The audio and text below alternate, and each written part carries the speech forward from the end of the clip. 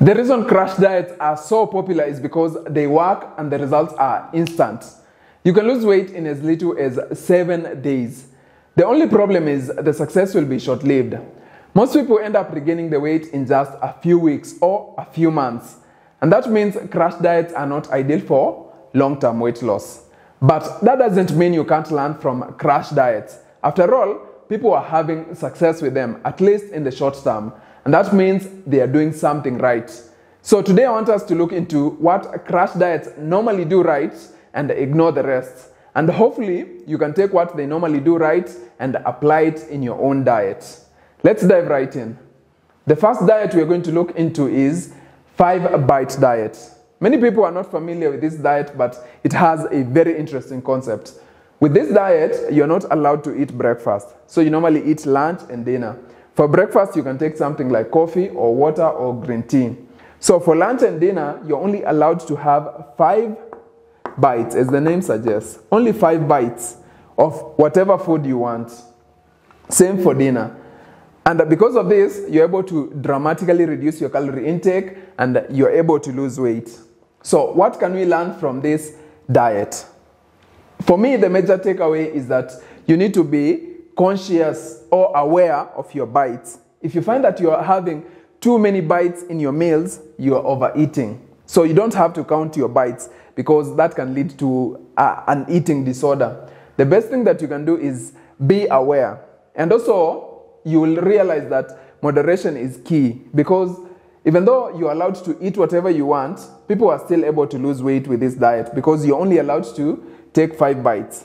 So by learning this, you'll be okay with all foods and you'll stop associating some foods with negative feelings and stop feeling guilty when you eat certain foods. Once you realize that when you practice moderation when it comes to all sorts of foods, you'll be able to lose weight.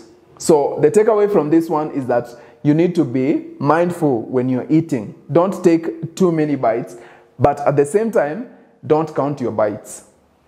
The second diet, which was designed by a cardiologist, is the South Beach diet. The South Beach diet is a low-fat, low-carb, high-protein diet. This diet works mainly because of the high protein content and also because when you eliminate carbohydrates, chances are you eliminate all foods that are high in calories. So the major takeaway from this one is that by eating lots of protein and also eliminating carbohydrates, you'll be able to lose weight. But I don't want you to eliminate all carbohydrates. So the best thing that you can do is eat complex carbohydrates and increase your protein intake as well. Now, it also works because of low fat intake and because fats are high in calories. But I would never advise you to avoid all fats. You can go for the healthy fats like nuts, olive oil, and avocado.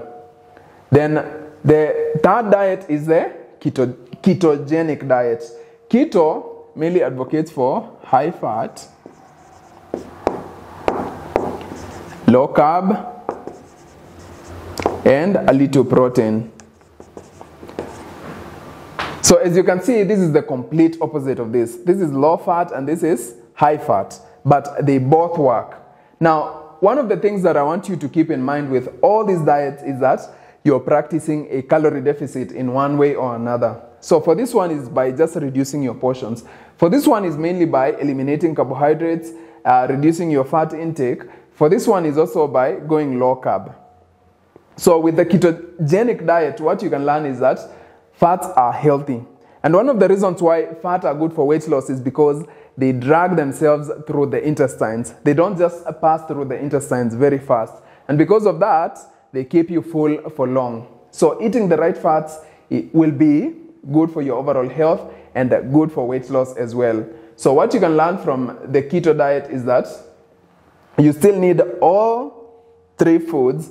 But this one actually you end up eating very little carbohydrates. And that's why you'll find that some people struggle with fatigue and just feelings of headaches and other problems because of the low carb intake. I'm not a big fan of the ketogenic diet, but it's so popular. So the main takeaway for me here is that fats are good for you. Then for the soup diet, this basically is taking soup, cabbage soup for 7 days.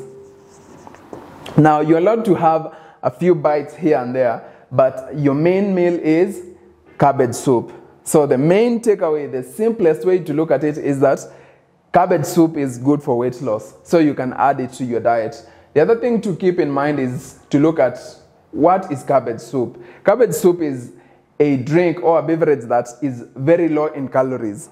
And that means that if you take drinks that are low in calories, you'll be able to lose weight. So don't just stick to cabbage soup. You can also take bone broth and other types of soup. Then the final diet is the Zone diet, which to me is the best diet out of all these. The Zone diet is a combination of carbs.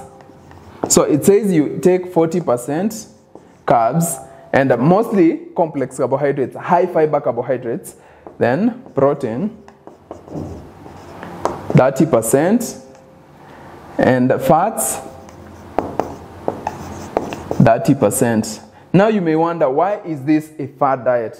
And the only reason why some experts may say Zone diet is a fat diet is because it's too strict when it comes to the percentages. It wants you to stick to 40%, 30% and 30% fats, which can be tiresome and can make you quit along the way. But all in all, the Zone diet is very close to what I advocate for in the 6 weeks weight loss challenge, because I advocate you eat for complex carbohydrates, eat enough protein and healthy fats as well. The other problem with the Zone diet is that it will also tell you to eat at this particular time, and eat like 6 times a day. So because of that, it may not work for everyone. But I wouldn't say that this is not a diet you can follow long term. If you learn how to eyeball your portions, you can actually follow the Zone diet long term.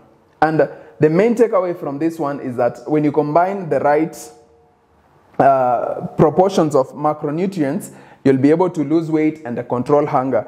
And the studies have also shown that the Zone diet is great for helping reduce inflammation and improve your heart health. So it offers many health benefits beside just helping you lose weight. So these are the 5 main diets. If you want, you can do more research on them, but I don't want you to research these diets with the goal of trying to do exactly what they ask you to do, because if you do this, chances are you're going to suffer deficiencies. If you're only having 10 bites a day, you're going to suffer deficiencies, you're going to develop eating disorders. If you only eat this, chances are you'll give up along the way, because we live in a world full of carbohydrates and you will need them at some point. And you also need healthy fats for your overall health, for fighting inflammation, and for your brain health. And for the ketogenic diet, you also need carbohydrates. For the soup diet, obviously, it's not something you can do long term unless you just want to put your health at risk, and also it's not something you can do long term, so this is not even an option. The Zone diet, it's doable if you learn how to eyeball your portions. The only problem is knowing the exact proportions in every meal, which can be difficult.